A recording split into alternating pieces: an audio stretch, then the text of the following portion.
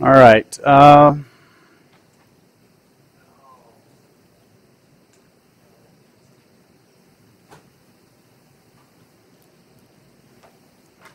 right, so today we're going to talk about the exam, and, well, I'm going to spend a whole lot of time on it. I'll post the solutions to the exam in the next day or so. I already scanned it. I just need to post it on the web. I'll do it when I post your notes and stuff later. Here's the way the exam works. Let me just write it down. I had originally told everyone that the way I was going to do it is that problems 1 through 9 were what, 20 points apiece? And then number 10, A, B, or C, you had to do 2 of those, right? That those were what, 30 points apiece? So you would have got, what here, 180 out of this possible, and out of this 60, right? Which means total of 240 points were possible. I just decided when I was grading it to cut all those in half. Okay, so instead of 20s for 1 through 9, it was 10. And that made this 90. And then here, instead of 30 points apiece, 15 apiece, that was 30. That means there was 120 points possible.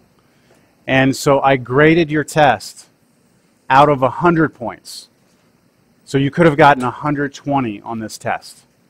That was the highest you could get, was 100, and it would be 120, not 120 out of 120. It would be 120. So there was a 20-point curve to the test, if you want to look at it that way. Okay. I think the highest grade was a 108, then a 103, something like that. So what I'll do is I'll call your name. On your test, when you get it back, you'll see your test, and on the top right-hand corner, you should have a couple. I'm just going to make these numbers up.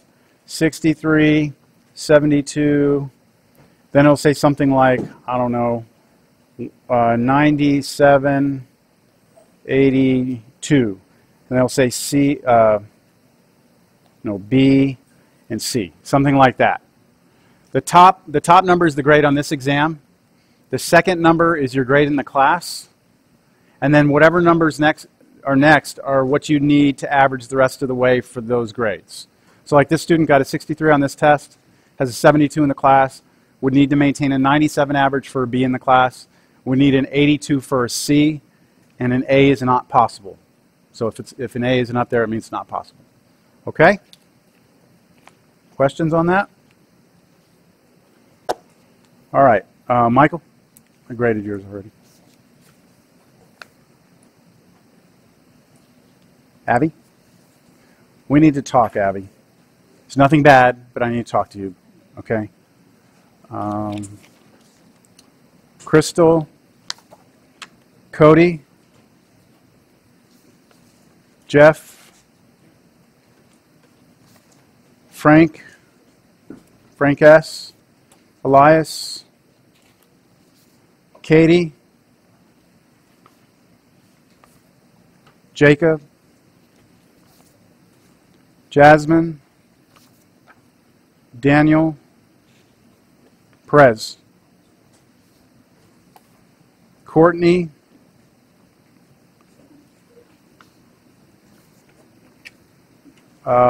Kyle. Courtney, I don't think I put the letters next to the numbers for you.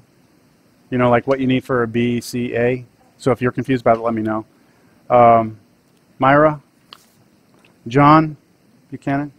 Same with you, John. I didn't put the letters next to them. I'm sorry. I can straighten that out later. And Caitlin, I didn't do yours either. Caitlin and Daniel, I didn't do yours either. So it's like grade on this, overall grade, A, B, C. Okay? Or no, other way around. CVA. Okay, so for you, this is your grade on this test, overall grade, what you need for a C, a B, and an A. Okay? All right, now here's what I did. I sent an email out on Frank. I called you. I did. I looked at you too, and I was like, maybe he changed his name. Okay.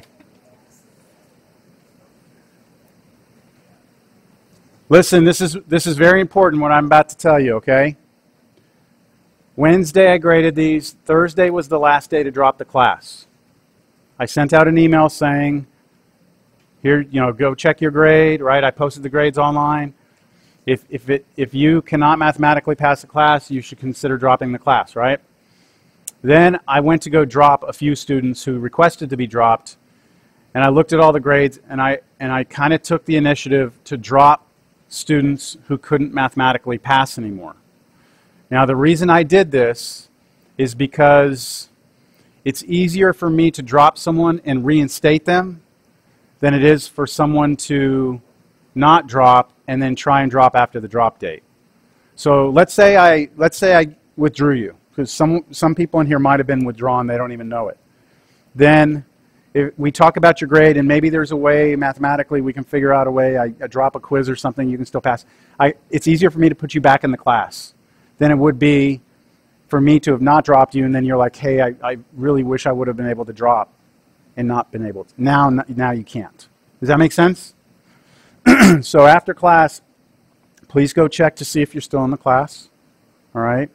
And if you're not and you want to be in here still, we need to talk, okay? Yes?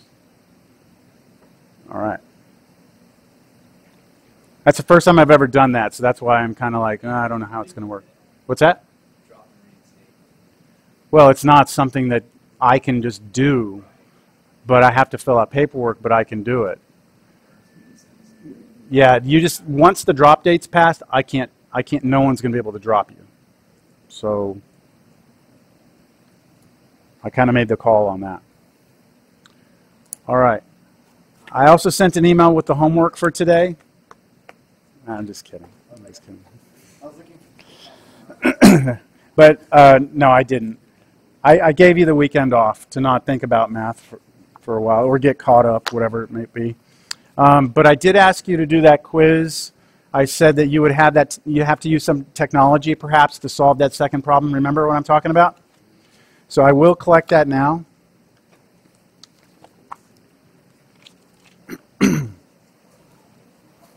There was that take-home quiz, 2 problems.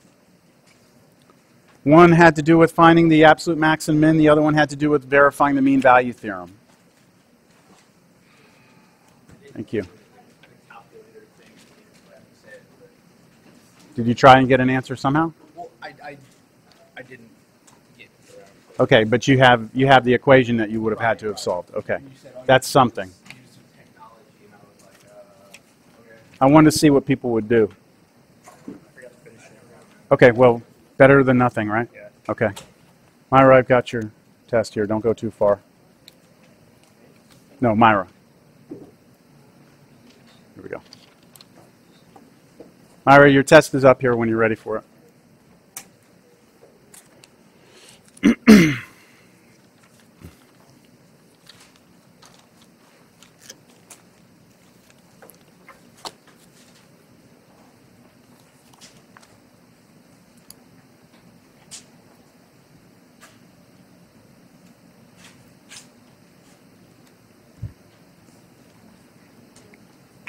All right, thank you.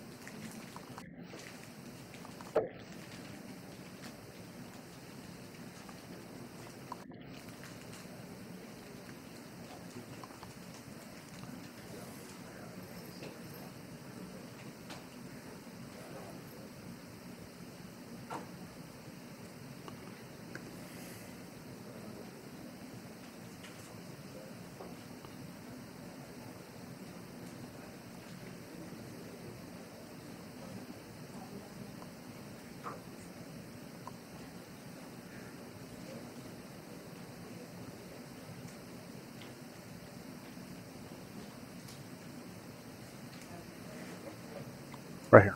Oh, we can talk later. Let me, yeah. All right, we are going to, if you have any questions on your test or anything like that, please just bring it to me after class.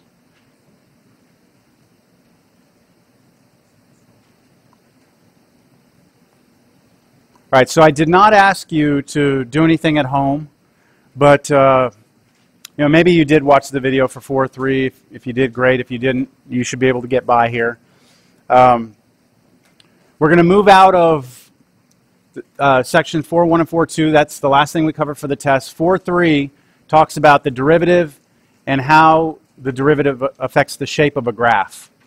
And this section, the next three sections we're going to do today are all kind of connected, all right? So if you have any questions as I'm going through this, please ask. The first note here has to do with the first derivative. So remember, the derivative is just the slope of the tangent line, right? Yes, everyone? Okay. Derivative is the slope of the tangent line. So if our slope is positive, right? If our slope is a positive number, that should mean that our function is increasing. So look at this blue function here and look at the tangent line at all those points. So the green dot's moving across the function.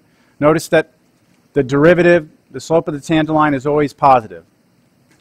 So if the slope's positive, that means your function must be going up as you move from left to right. That makes sense?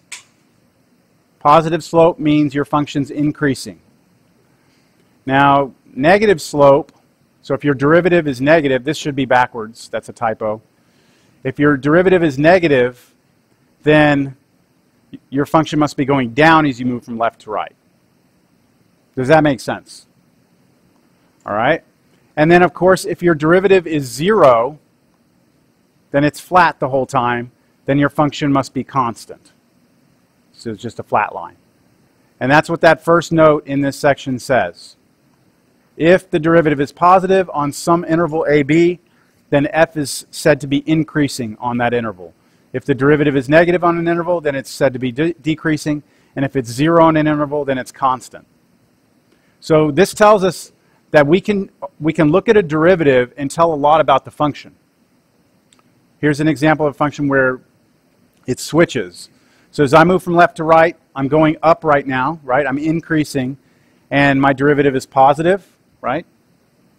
And I have the line is green. When I get to the top, my derivative is 0, isn't it? Flat line, turned purple.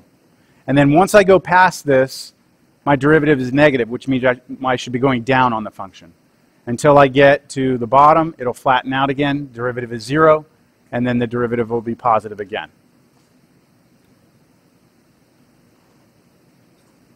All right, with all of that said, we have what's called the first derivative test. The first derivative test says, suppose C is a critical number of a continuous function. What does it mean to be a critical number of a continuous function?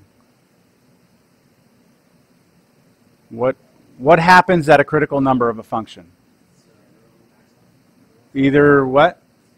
What's 0?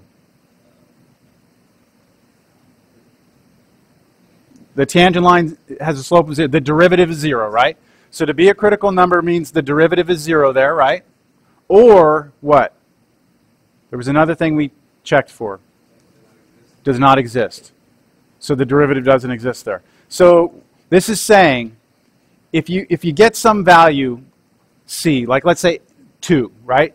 If you go to 2 on this function and the derivative is 0 there, or the derivative is undefined there or doesn't exist there, then there's this check you can do.